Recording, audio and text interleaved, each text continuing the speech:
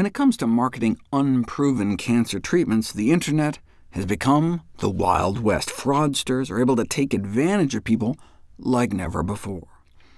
Cancer patients find quackery on the web, bemoaned the National Cancer Institute. Did you know there were more than 200,000 documents about cancer on the web? What? When was this published? Oh, 1996. That's just a few years after the web was born. Not to worry, though, said the author of Dr. Linden's Guide to Online Medicine. It takes a lot of time and money to maintain a web page, so don't worry. The massive information on the Internet will dwindle during the next few years as the Internet matures. Right. Yes, dwindling from 200,000 down to a mere 250 million.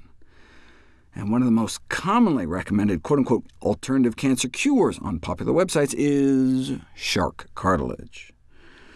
Much has been made in recent years of the mystical aura afforded to the stuff. Clearly, part of it is the visceral fear of cancer, combined with a healthy respect for a creature that has survived basically unchanged since prehistoric times.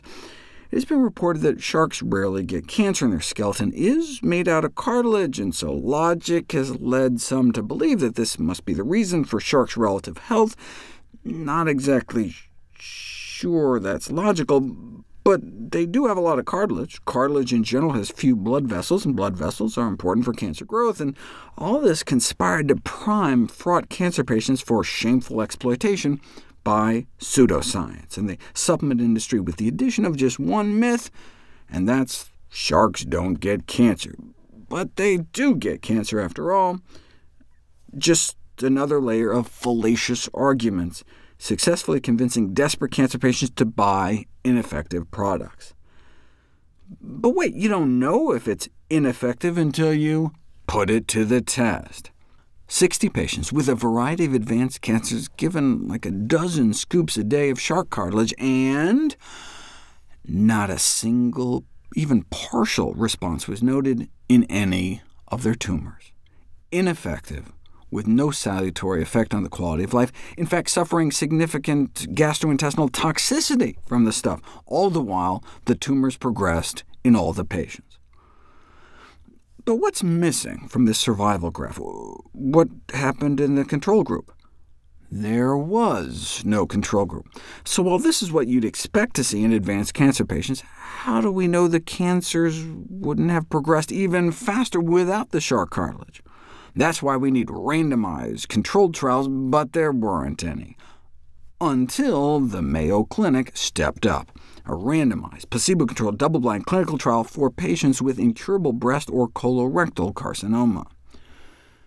Data on a total of 83 patients was analyzed, and there was no difference in survival between patients getting shark cartilage versus those getting placebo, nor any suggestion of improvement in quality of life.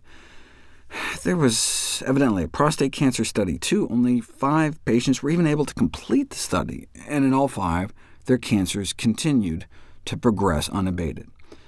So unfortunately, the claims for benefits of shark cartilage are completely unsubstantiated by any objective data from controlled clinical trials. Not so fast, said supplement manufacturers. Maybe these crude commercial shark cartilage powders just don't have high enough levels of whatever active components there may be, so cancer patients should instead be taking shark cartilage extract pills. So the National Cancer Institute said, fine, we'll test that too, just to make absolutely sure, and so they funded a randomized, double-blind, placebo-controlled trial to put it to the test. Unlike the other shark cartilage dietary supplement studies, they used the purified extract, and the study outcome was unambiguous. It failed. The shark cartilage group lived 14 months, and the placebo group lived 15 months, so no significant difference in survival, or to time of progression, or tumor response rate. So these clinical studies suggest shark cartilage is not just an unproven cancer remedy, but actually a well-disproven one. Yet despite the overwhelming evidence to the contrary, such claims persisted.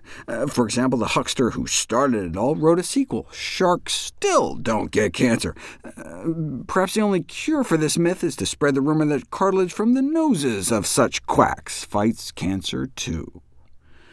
Anyway, if you really wanted to eat angiogenesis inhibitors, why sit down to a bowl of cartilage powder when you could just eat an apple, or drink green tea, or turmeric, or pomegranates, berries and nuts, soybeans, flax seeds, broccoli, all of which have been shown to have anti-angiogenic effects?